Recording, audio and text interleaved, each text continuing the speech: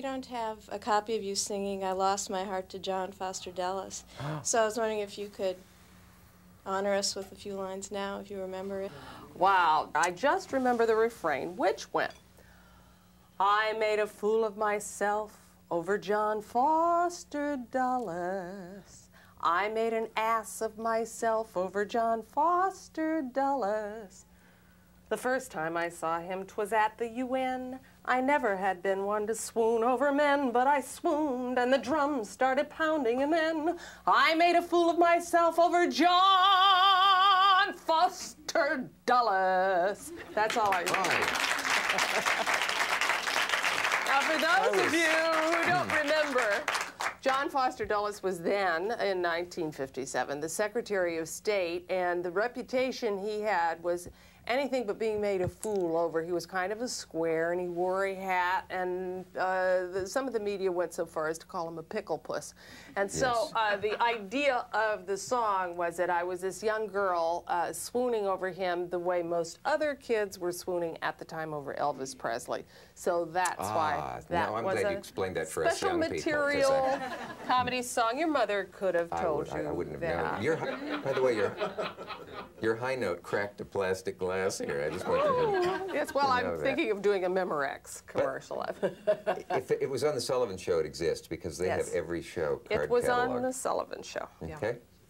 I guess what I thought of your career being enshrined is we're sitting here in the Museum of Broadcasting, which is one of the great resources of New York, by the way, that I never take advantage of because I live here. You know, that thing where you live next door to the museum, you never go to it.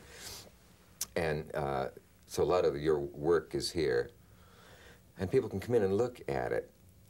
Can you look back at your old stuff without pain of any kind? No.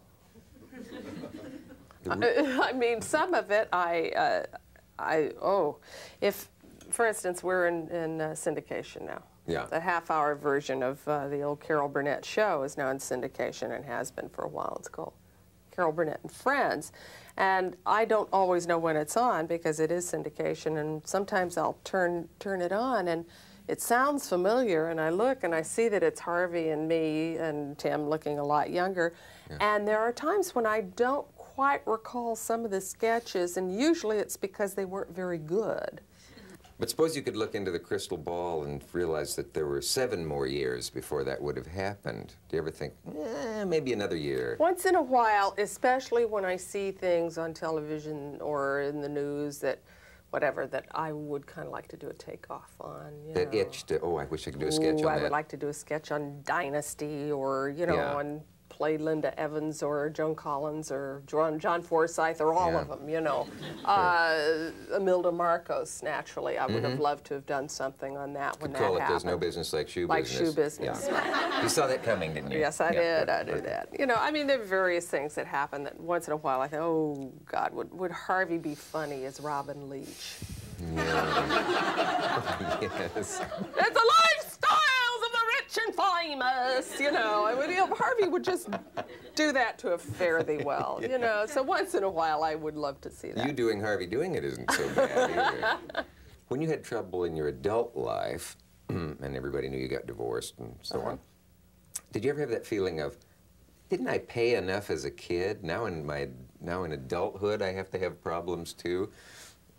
You know, that sense of, I've paid enough, I've paid my dues. So where does it say, here's the bag where you pay your dues and here's the happy bag? I mean, you know, you just, also, Joe and I were married almost 20 years, and we had a very productive marriage, and we had 3 terrific kids, and you know, when somebody might think, oh, well, that was a flop, or isn't that sad something failed? Yeah. I don't think 20 years is a failure. We went on our parallel lines. That's what happened. That's a different chapter. He's a different person now. I'm a different person. I don't regret 1 minute or 1 year of what we spent together. Your daughter said something wonderful, I thought, I think to an interviewer. I don't even know if you read it, but she said, my mother rebelled in one way. Her parents were, she didn't use the word flaky, but some word I think you use in the family. And so she became straight, so to speak, as a kid in a way. She almost like setting an example for them of what you wanted them to be. And since you were a mother who tried to be rather traditional, maybe because your parents were not. She said, so I went the other way, and I became... It skips a generation. Yeah, it goes, every other one has to... Yeah. It's like the conservative kids now of the drug generation are showing their parents what they ought to have been. Well, Carrie's doing a super thing now.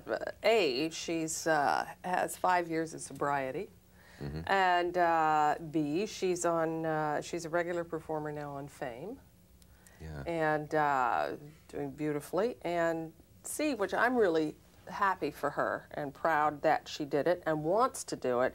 They asked the Fame kids last June to go to around the Boston area, the Heart and Lung Association, to talk to, get this, 4th and 5th graders about pot and about dope and stuff. Now Carrie, because of her role on Fame, and she's looking very punked out. She looks like a walking video. She's got the hair, she's doing the whole thing. She came over the other night. When I left California, she came over to say goodbye. She looked like an Easter egg. This was her own description. It's lavender, lavender hair.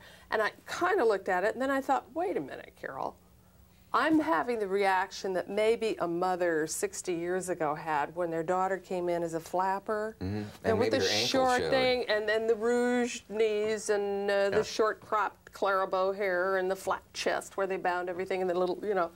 That I kind of look like I have my own baby Cher, you know, in a way.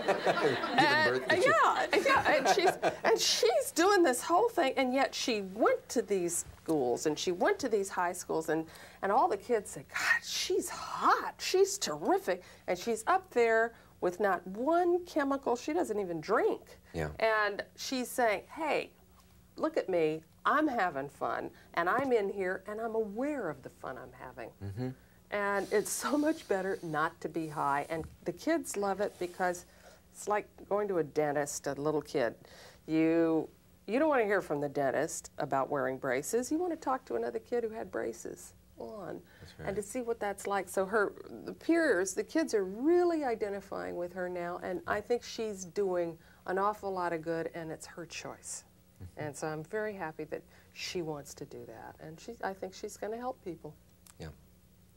Carol, I'm in danger now of making one of those fulsome remarks, and I can feel myself wanting to lacrimate because of my great affection for you. So you've been reading Reader's Digest, improve your vocabulary again. Yeah. Thanks. I can't say what you mean to me on the air, so afterwards I'll try to do it. All right, we'll do lunch.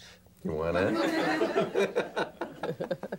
I shall see you again maybe someday. We keep doing this. So I want to come back to New York and play. So let's have dinner or something, huh? Let's frolic. Yes. Miss, as they say, Carol Burnett, ladies and gentlemen.